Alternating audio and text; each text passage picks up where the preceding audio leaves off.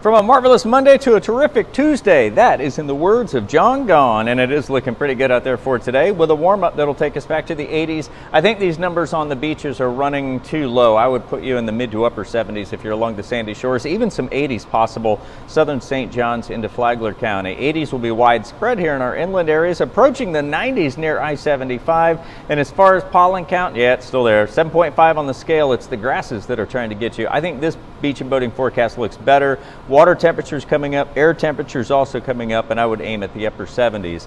Our dry streak will come to an end, and that starts early Friday, some of which will be out over the Atlantic, and then with that westerly push, here it comes from the Gulf Coast over top of the River City. That continues Saturday before we'll finally start to close things down late Saturday night into Sunday. So between now and Thursday, not only a warm up, but we continue dry.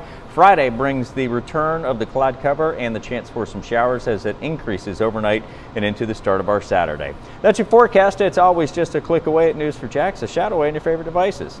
Have a terrific Tuesday.